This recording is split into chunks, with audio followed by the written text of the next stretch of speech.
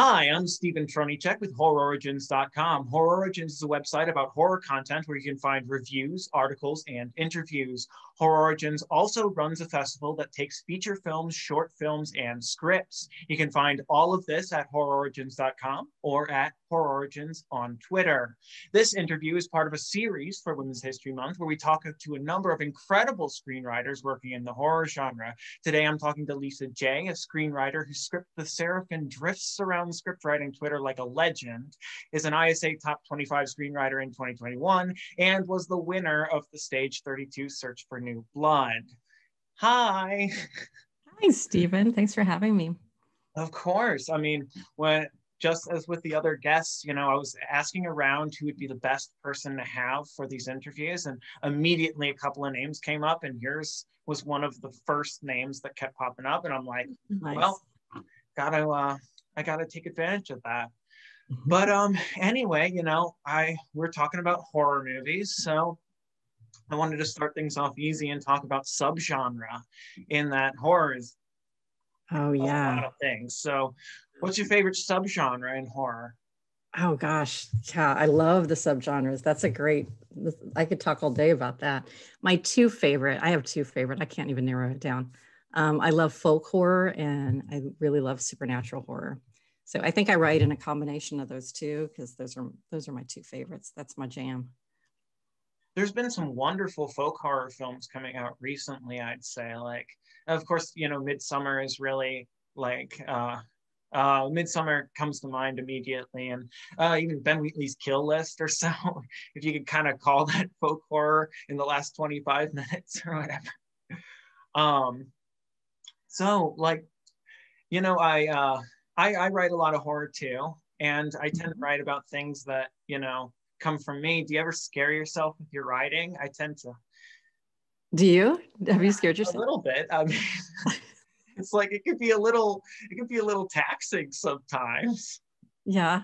I've totally freaked myself out. And yeah, I scare myself quite a bit.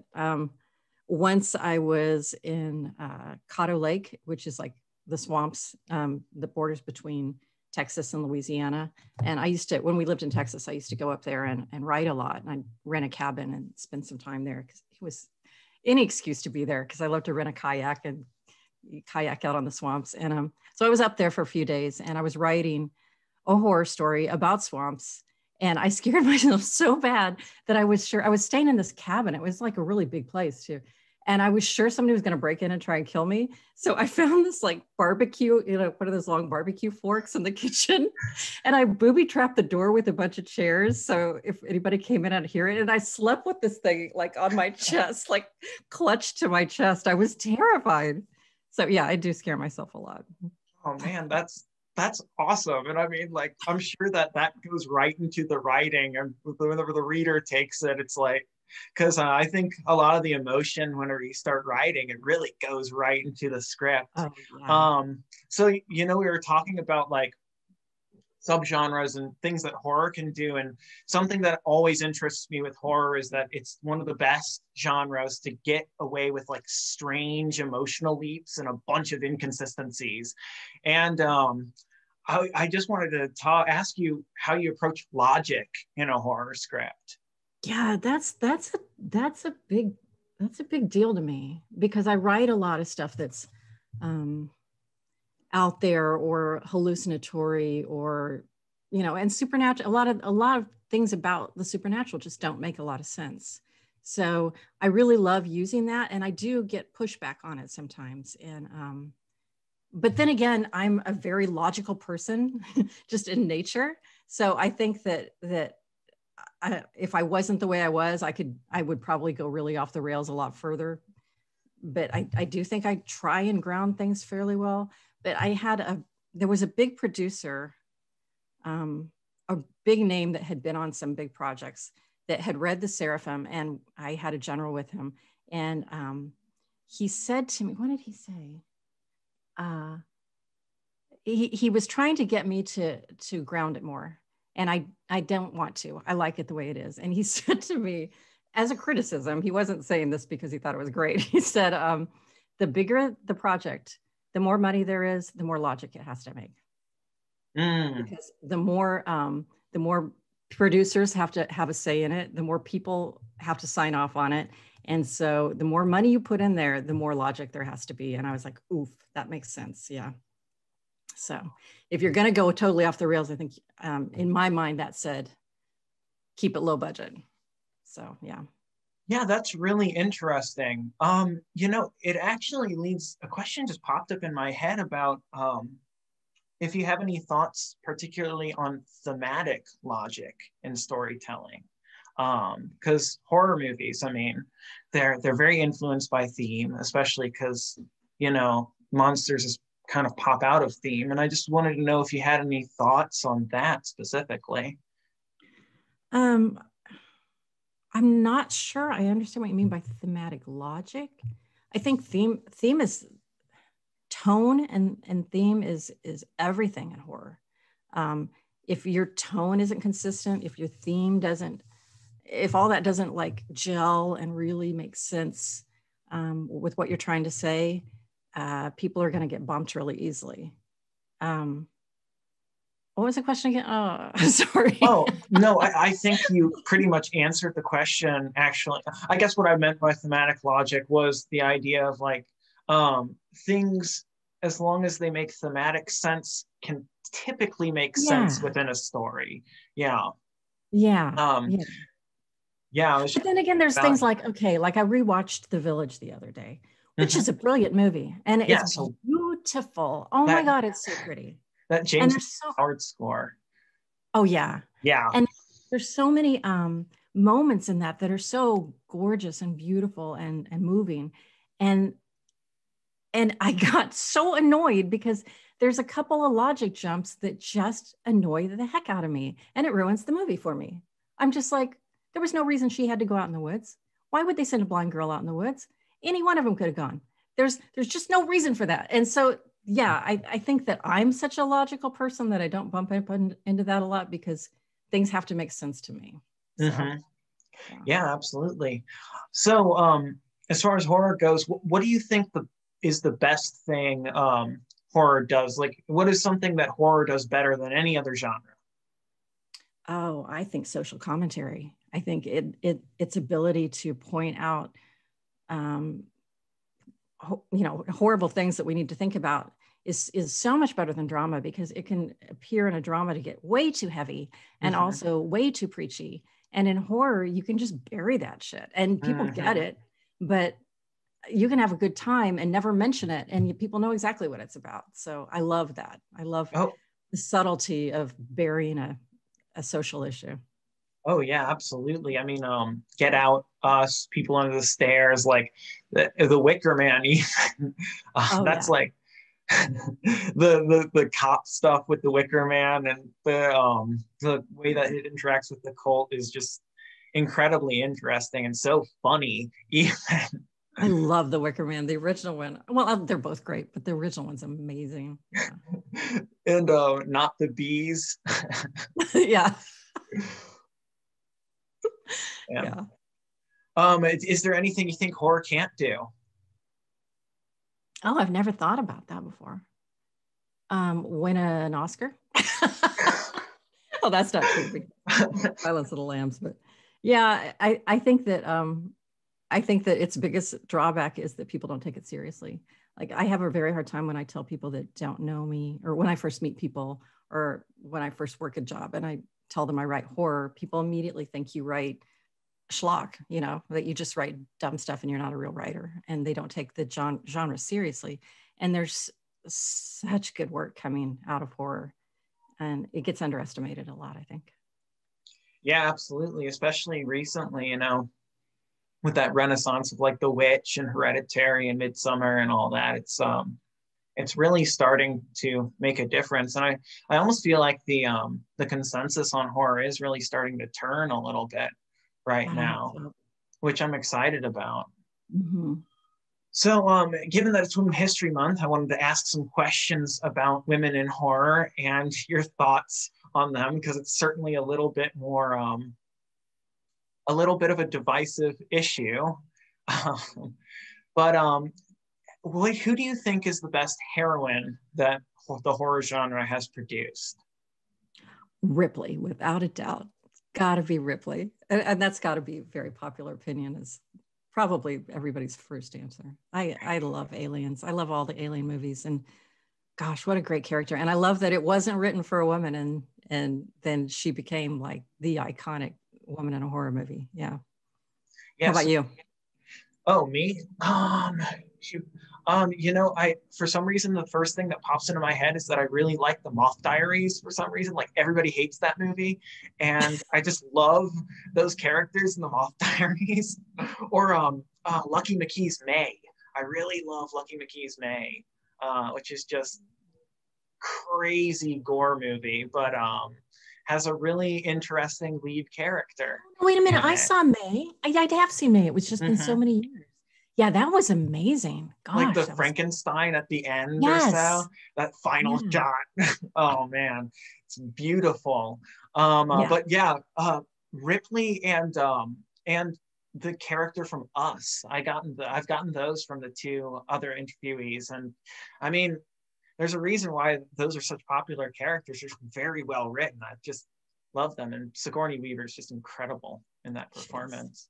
Yeah. So what do you think is the most common cliche for women characters in horror movies?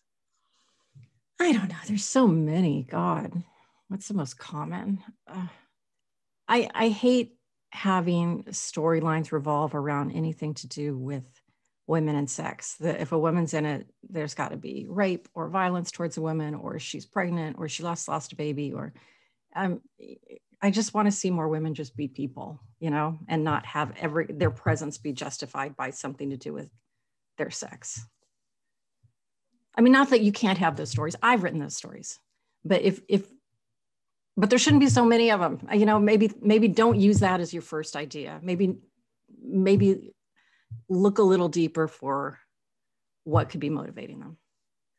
Yeah, absolutely. I agree. I mean, you get into John Burgess's ways of seeing, and you're like, well, why did they put that specific trope on screen? Like, what is wanting to be seen there? And it's kind of a tough tough question to answer, honestly. Yeah, I mean, those movies should exist if that's what your theme is. I wrote a movie about incest, and it was about incest. So yes, that's. But I'm a woman, and that was the whole theme of the movie. But if it's just a turning point or a plot point or a motivation, I urge you to try and look a little harder.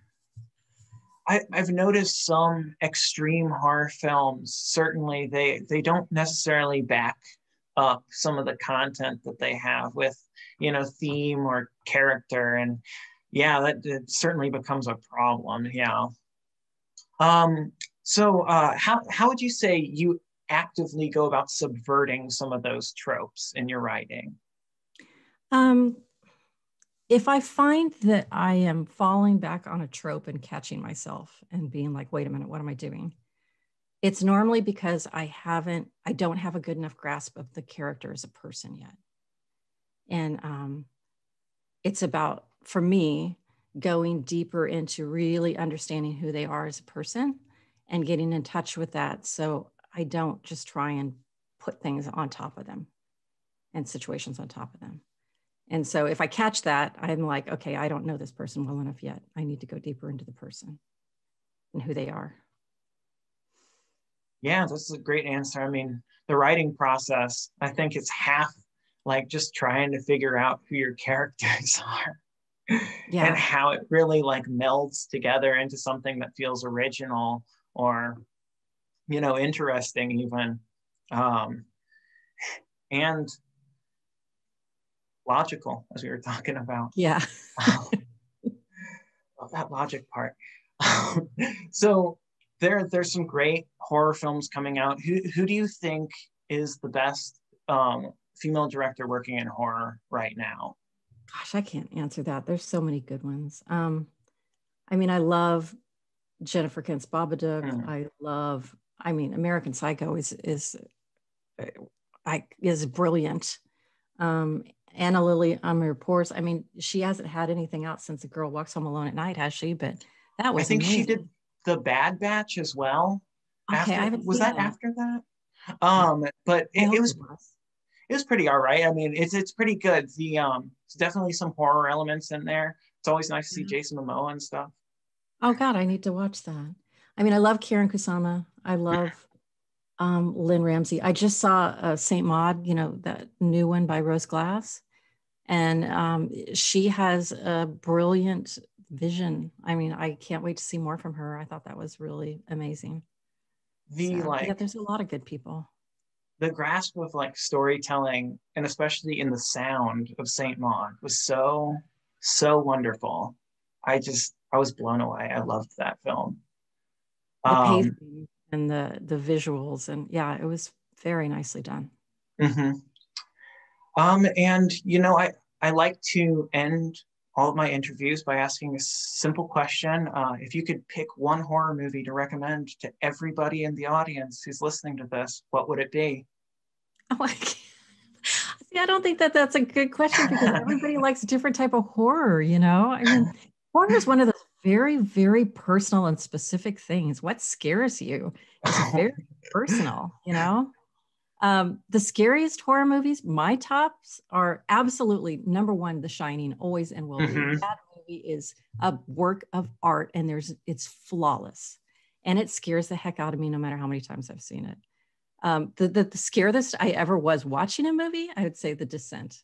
That was terrifying to me. Absolutely terrifying. It was hard to watch. I didn't even enjoy it because I was so scared. It was so upsetting. One of my favorites is just all-time, just enjoyable experience, and is The Thing. I love The Thing so much. So, I mean, there's, you know, I think it's a very personal kind of question of what somebody's going to like. Oh yeah, I absolutely agree. I agree with you on The Shining as well. That's my favorite, and it's